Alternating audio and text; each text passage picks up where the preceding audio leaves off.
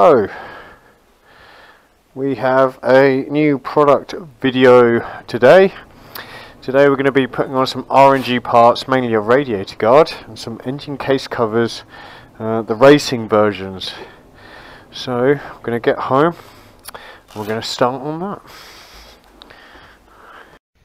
Okay, so today we're going to be installing some new products for the Fireblade. What I have started to do is I've started to unbolt the fairing, but I realised I have to undo the whole R&G frame slider kit to get the fairings off, which is an absolute nightmare. But today we're going to be putting on a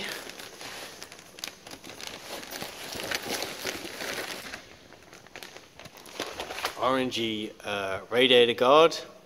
I'm going to be removing that nasty sticker. I'm going to be putting that on, and this is pretty simple. The bolt at the bottom goes into a bolt in the radiator in roughly the same area, and the top two bits just got these little holes for zip ties. So this is going to be very quick. But you have to get access to the fairing to access that area. The other parts we'll be doing is R&G engine case covers. I don't really need these because I have obviously frame sliders, but a frame slider isn't an engine case cover. These are the racing ones, so they come with like little pucks which you can replace if they're the only things that get damaged. So that'll be a very light fall.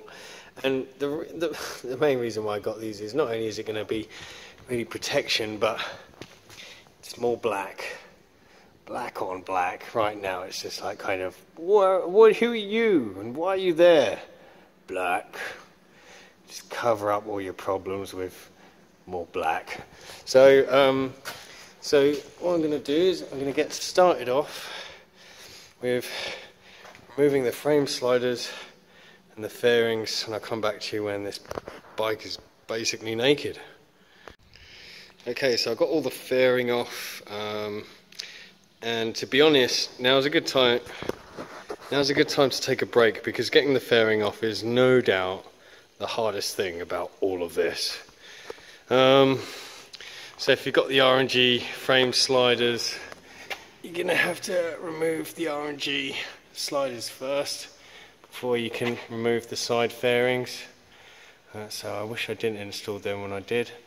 The belly pan, so the belly pan has this kind of, I'm not sure if you can see it there, but like it's got a seam all the way through it. Don't try and disconnect that in the middle. Just undo it from both sides and drop it from the bottom. And when you're dropping it from the bottom, just make sure you got some rags underneath the bike so that it drops onto a nice soft surface, doesn't get scratched, although it is the bottom of the fairing. It's probably some kind of scratches from the dirt that gets flicked up anyway, but you don't want to add more, right? So it's nice soft stuff on the bottom. Now's a good time to get in there, clean it up, and clean the inside of the fairing. And yeah, I think we'll do the Rad Guard first.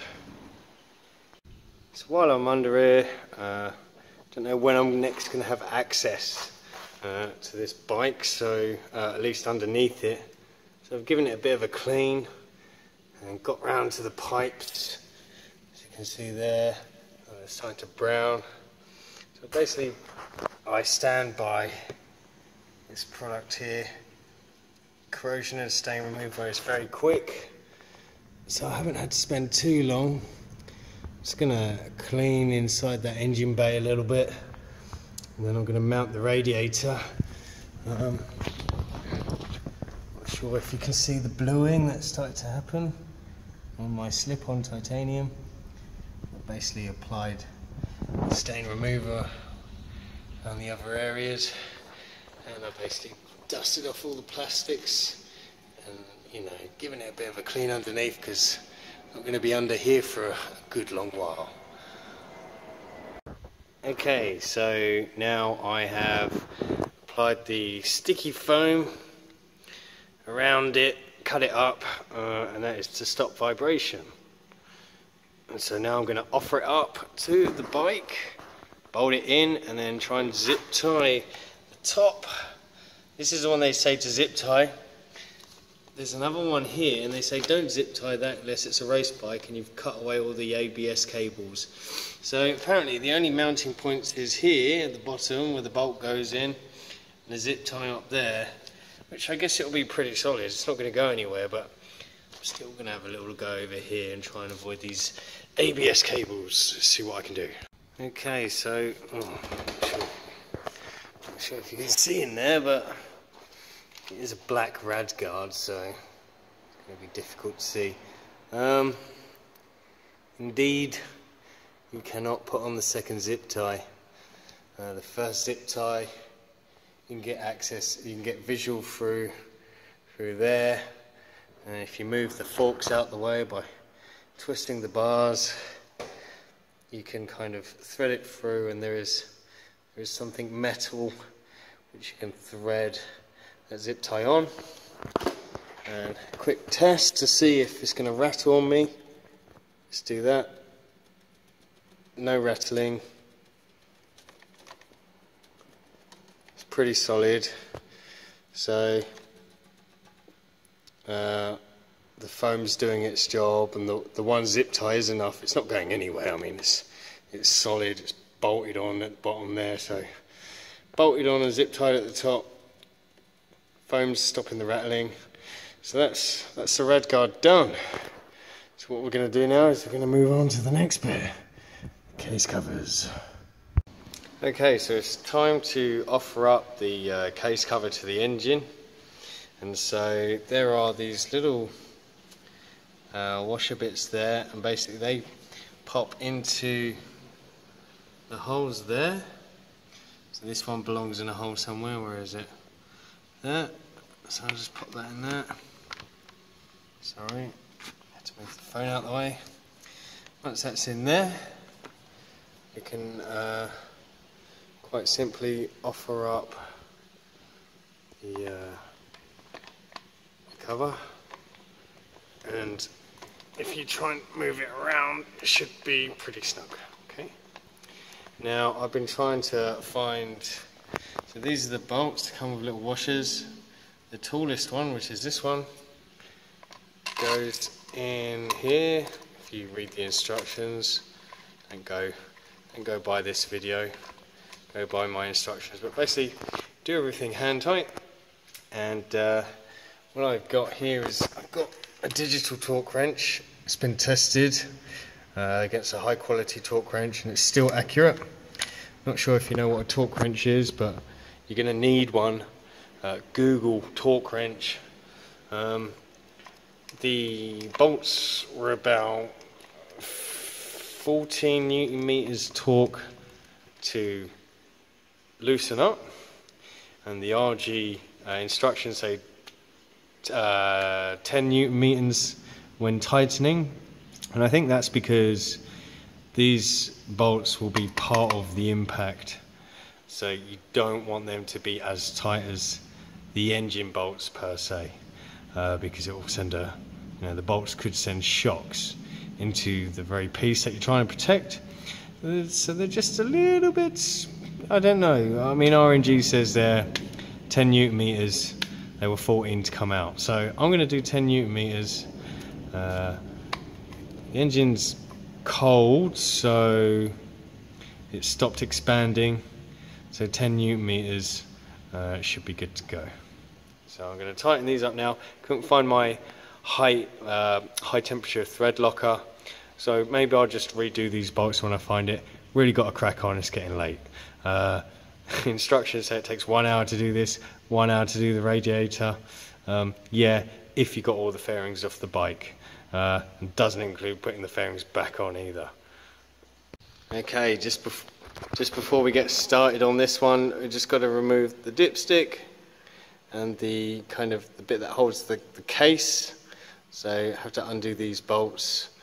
we have to fit these once the case cover is on. So I'm going to do that now. Okay, right hand side case cover is on. Radiator guard is on. The left hand side is on. It's looking very black now, huh?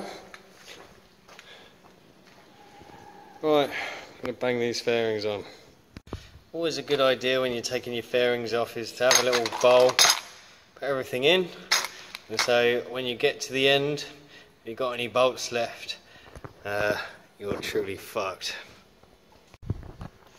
So like, the instructions say 1 hour for the radiator guard, 1 hour for the fairings, the racing covers, but then when you start taking it all apart and you see all this like, this dirt and grime and stuff, you just end up cleaning the bloody bike on the inside basically, and you just like, by the time you're done with all of this, you are well and truly over 4 hours.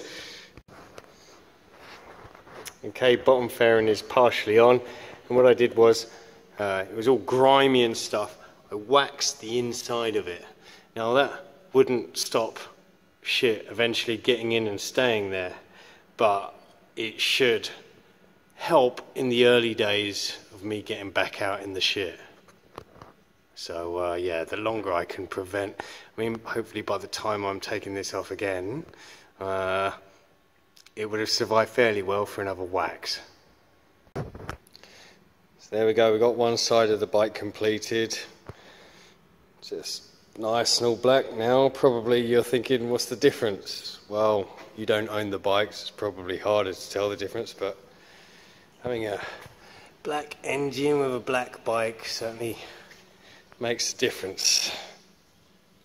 Look at that. Can't have enough black on this. One small problem, one of the fairing washers has become fucked, which means I'm going to have a real sodding problem getting the last bolt in on this side. Otherwise I'd be done in 15 minutes. Okay, second side is almost done, just need to finish off some bolts and stick on the last frame slider, so there'll be pictures at the end of this video of the results. But basically I was so lucky with that deformed rubber washer because I could just hold it with my finger there while screwing it in. If it was any of the others it would have been impossible. And that's what you get for over tightening things in previous jobs, so it's a good warning sign for me. Yeah. Let's get to it, let's finish it up, pack away. I've still got all the tools and shit to pack away, so like, that's like another freaking half an hour, 45 minutes, like 1 hour job.